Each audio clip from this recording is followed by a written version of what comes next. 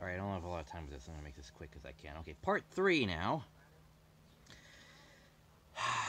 Okay, so in recap, basically, or to sum up,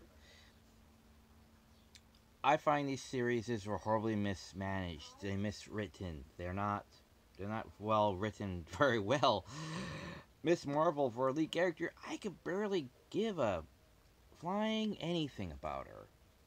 It's a semi-compelling story, but the lead is very stock.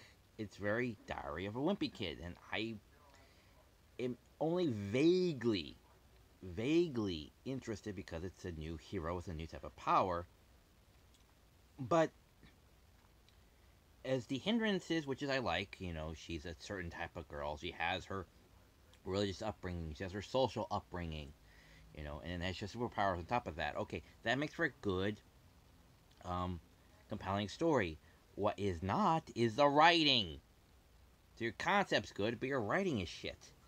You're trying to add this all on there. You're trying to make us, care about this woman, this little girl, whatever, and it is just not really making me care.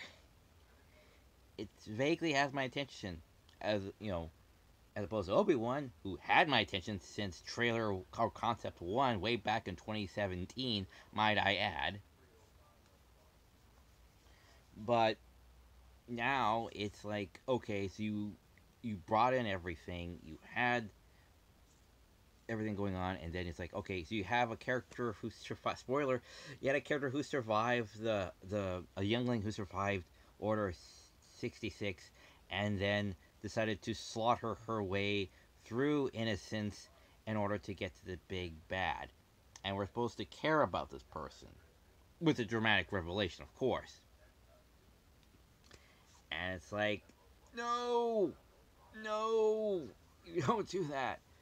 You don't make Princess Leia and the third sister, you know, like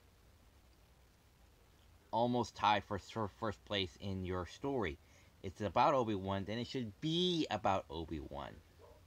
Yeah, I should probably bring in Vader, sure, but then it just feels like more bad fan fiction. That's what a lot of this feels like. It